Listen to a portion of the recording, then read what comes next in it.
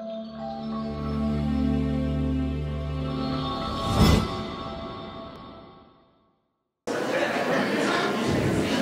evening. Good evening and welcome to our third and final public forum to review the new boundaries for the Del Oro High School opening in the year 22-23. My name is Roger Sanchez. I'm the Director of Research and Planning for the Kern High School District. My role in this process was to guide the committee in creating the boundary plans displayed this evening. Tonight's forum is being recorded.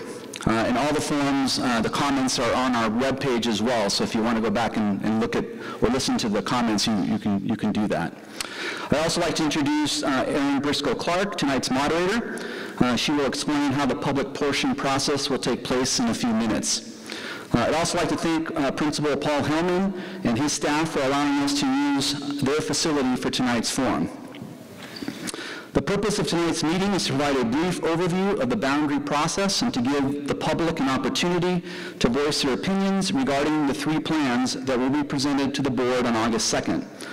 All comments will be provided to the board for their review. The board will review the plans and make a final decision at the September 7th board meeting.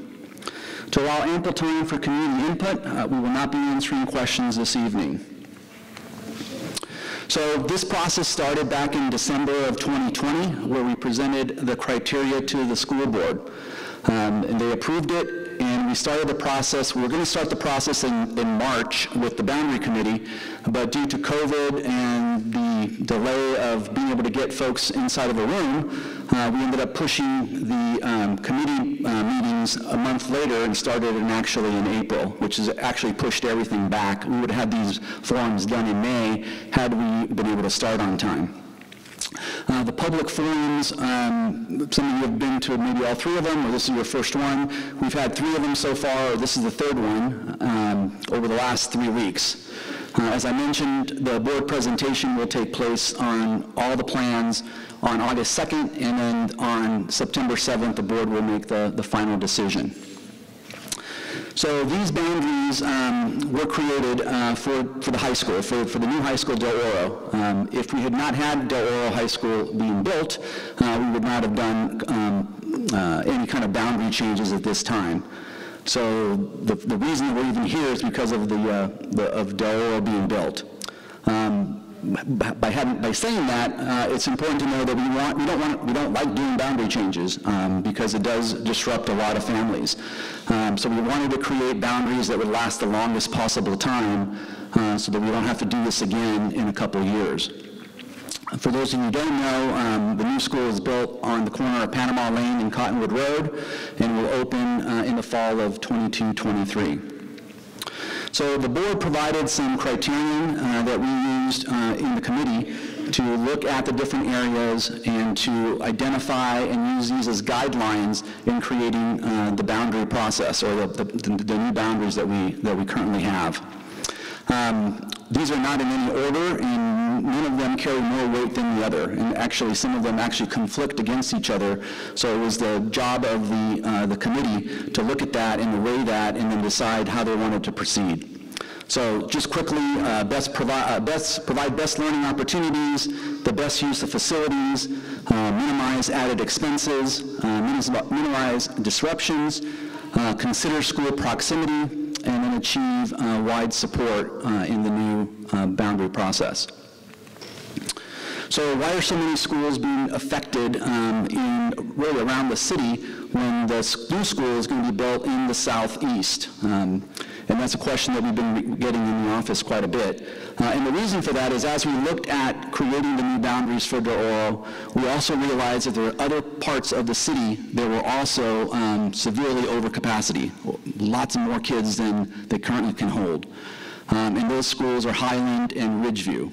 And so had we not addressed that during this committee, then what would have happened is we would have made the boundary for Del Oro, and then probably 2 or 3 years from now, we would have to have another boundary change that would have affected these schools. And the problem is neither of these schools are close to each other, so we probably would have had to have 2 different boundary committees to even address that, which would have meant even more changes down the line, and we didn't want to do that. In addition to that, there is no bond money available for another school to be built, probably for at least another 8 to 10 years. The earliest that the board would even approve a bond is probably the year 2024, and then it takes anywhere from 4 to 6 years before an actual school would be finalized, finding the property and building the actual school. So it's a lengthy process, and so if we didn't address it now, we would have some severe overcapacity issues at many of our schools for almost the next decade. So the committee process, I'm going to explain a little bit about how that was initiated. The board had the option of creating and changing the boundaries on their own if they wanted to. They didn't want to do that, so they asked us to create a boundary committee that would then look at the different areas, really dive into the details of the different the numbers, the projected numbers, so that we could then provide a good analysis in the committee as far as what the changes would be. The numbers were recommended by the principals in the current high school district. So they were selected by them, and they were invited to participate. We actually had more folks on the committee originally, but because of COVID, several of them bowed out because they did not want to be in an enclosed environment. And so that caused some of the numbers to come down, and I'll talk about that here in a second. We did meet since early April for a couple months, looked at lots of plans, and divided the city basically into 4 quadrants. We started with the southwest, or the southeast, where Del Oro is. We created their boundary, and then each area after that, we kind of combined them all to create the 3 plans that you have before you. We did look at capacity numbers, at targeted numbers throughout each of the schools. And the committee voted on each of those proposed map areas. Now, some folks have been emailing me asking me for those exact numbers, and the problem is that without context of those numbers, it's just going to confuse you more than help you. And so this has been a very transparent process. It's been done through a committee, and the committee are the ones that represent the community. And so they were given all of that information in lots of detail to make the proper decision for them. So it's not that we don't want to give out those numbers, it's just that those numbers, without some context behind them, is going to really confuse folks as to why the changes happened. So in the previous forum, somebody asked, one of the questions was about why were there 50 members in one committee and now we only have 14 in this committee. We've had actually 4 boundary changes since 2006, including this one. That first boundary change that they were referring to had about 45 members in it. But if you recall, or here in Bakersfield, that was when we opened 2 schools, Miramonte and Independence. So that necessitated having these 2 committees, or basically the one committee divided into 2, looking at the different areas. In 2011, we had another committee, and there was 12 people on it. In 2017, we had a committee, there was 12. And then this last committee, even though I said we started with more, we ended up having 14 folks who came on a regular basis. And I think a lot of that was because of just being on the heels of COVID and all the things that had to happen because of that. So just to give you a few numbers so you can kind of understand why we had to build that school in the southeast. These are the schools that kind of surround Del Oro.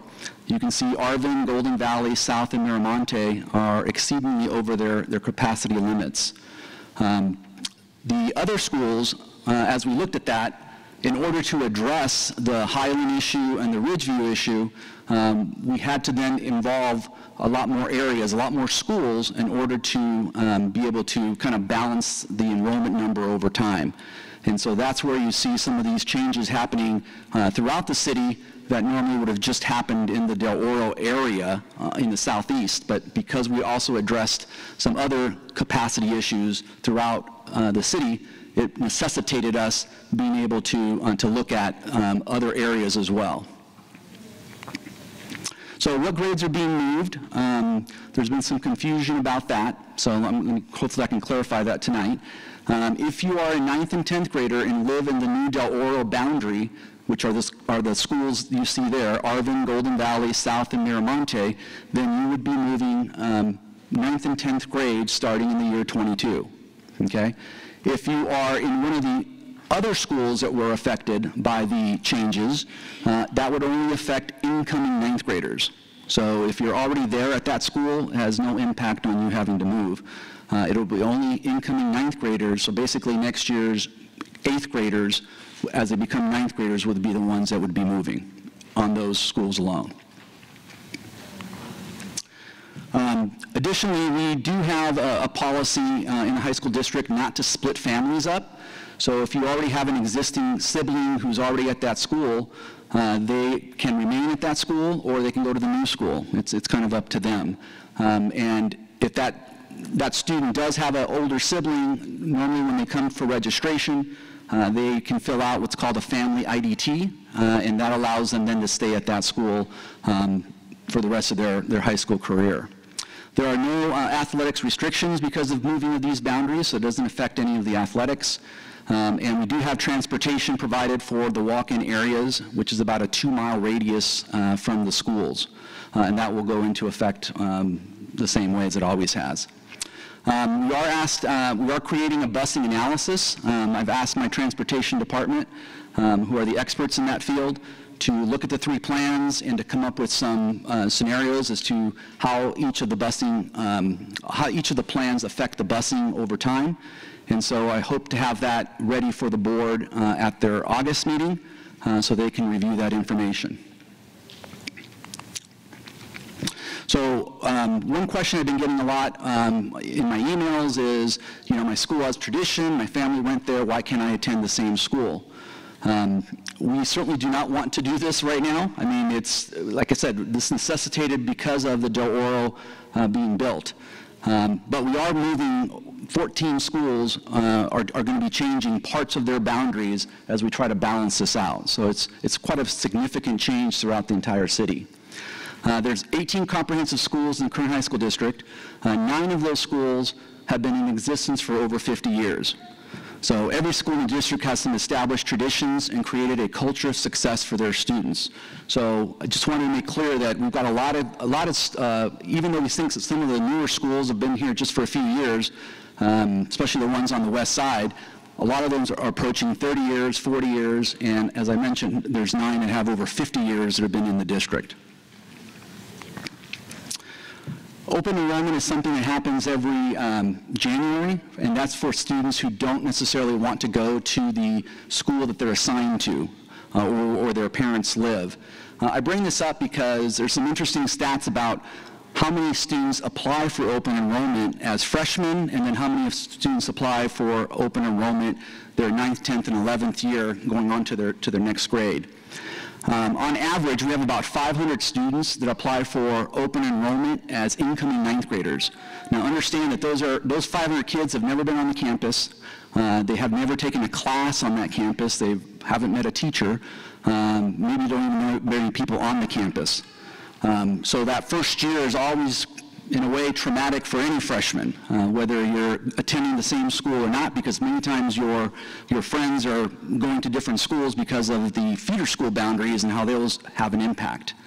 But what's interesting is after you become a 9th grader, so a 9th grader, 10th grader, and 11th graders, about 30,000 of our students, we only have about 50 kids that apply for open enrollment. And so that tells you that once a student has kind of built some tradition and some history and some roots in that school, they don't normally want to leave that school. They built new friends, they've been involved in sports, they're on the clubs, and so they want to stay at the school that they're at, even though maybe originally they didn't want to go to that school because of a boundary change. So these maps, you can see them all on our webpage, so they're available. If you picked one up on the way in, it shows the boundary changes, but we have 3 of the maps that are available on our webpage. So the new boundaries, it just shows you a clean version of it. The boundary changes shows you a map that has kind of these dashes that I'll show you here in a second. And then we also have a web map that allows you to zoom in and kind of really target what area you're going to look at. So this would be typical of just a regular boundary, the new boundary that would happen. If you can see the area in red, that is the new boundary for Del Oro. In this map, you can't quite tell what areas have been changed compared to what we have now. So we've created the second map that has the boundary transition areas. So all those areas that have slashes are originally going to one school and now they're being moved. So if you look again at the Del Oro, that brown area on the north side used to belong to Miramonte. Now that would be part of Del Oro.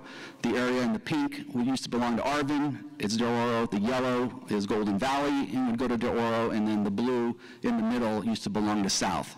So even this map is a little difficult to tell exactly what streets are being moved. So in order to alleviate that, we also created a web map. And this allows you to put your address in the corner, and it'll actually zoom in to the area where that particular address belongs to. So for example, if we zoomed in onto South High, this is what would come up. And this is similar to like a Google map, so you can actually zoom in, you can move it around, and really identify what streets are involved in the change. And then the other thing that's nice about this map, it also tells you in the bottom corner here, what's the plan, what school is being moved, and then what grades are also being moved. So if there's confusion, that allows you to be able to see that. So I will close my portion with two final maps. This map displays our current high school boundaries. You can see the colors, the boundary lines that separate each school. Naturally, most people will focus on their home and where their child will attend. We understand the passion and emotions and traditions generated for where you live and what school you want your kids to attend. The current high school district is a very large district. On this map, each of these dots represents over 41,000 high school students who live across the entire area. What you don't see are colors or boundaries or any separation of the high schools. All these students was the focus of the committee and of the current high school district. Please keep in mind that at the end of the day, the reason that greater Bakersfield area is such a wonderful place to live and go to school is that we're all one community.